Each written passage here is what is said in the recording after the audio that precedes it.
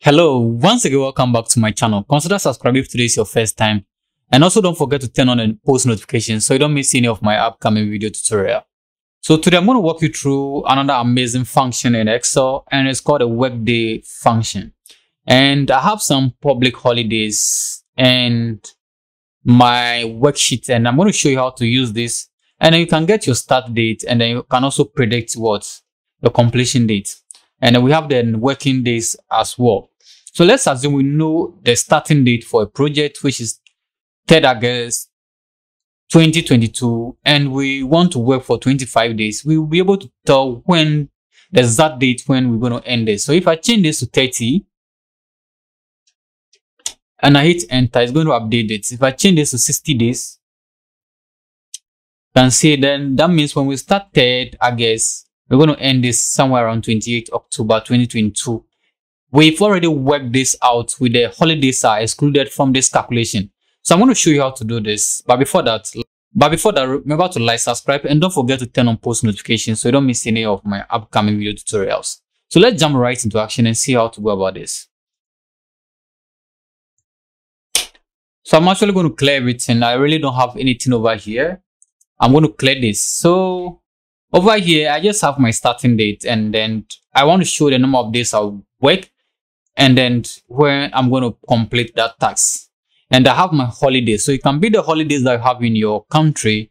You can use that to do your calculations. So this is currently for Ghana, and I'm using this to do my calculation. So minus my holidays, I can predict the completion date. So let's see how we can use the workday function.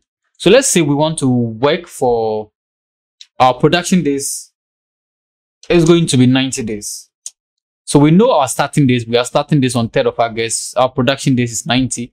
So let's now know, minus our holidays, let's now know when we complete this exercise. So in order to do that, we're going to use the workday function. So just enter equal to.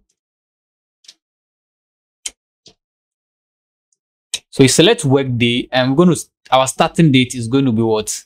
This. So you select that column, that's H4, okay? Comma, and then we also need our production date. So our production date is going to be 90, and we select that. The next thing is also to get our holidays. Our holidays are not going to be part of our production days. So many on holidays will not work, so we're going to take that out. So this is the date for the holidays. So just select that, drag that all the way down. So that's our holidays. We want to select the holidays and select and subtract it from our working days. So just close this and then hit enter. You can see it's going to give you what? December 12, 2022. If I change this to, let's say, 45, then we are going to end this somewhere around what? 7th October. Most of the time when you enter this, when you hit enter, you'll be getting it to be at general. So you'll be getting what? Some serial numbers. Anytime you get these serial numbers, just go back to your number tab, change it from general to what?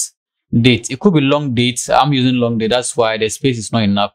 If I decide to stretch this, it's going to give me Friday, exact day that this exercise will be completed. So if I use a long date, it's going to give me Friday, October 7th. If you want to change the date format, you can just click on this dialog box and you can change your date format.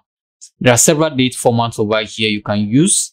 If you want to just change it to March, you can change it this way. You want to display it in a shorter date format, you can do that. So there are several date options you can use. If you want to know the day as well, like as what I did earlier on, you can do that. So what is going to happen if I change my starting date to something else? Let me say, change this to October and update this. Is going to change this to what? Tuesday, December 6th, 2022. And if you update your production days, it will automatically update your completion date as well. So you can easily use this formula to forecast when you complete a date. Once you know when you are starting and you know the number of days you want to work, you can easily tell when you're going to finish a particular project. So like and share, because I'm going to be sharing a lot of tips and tricks right here on this channel, and you don't have to miss that.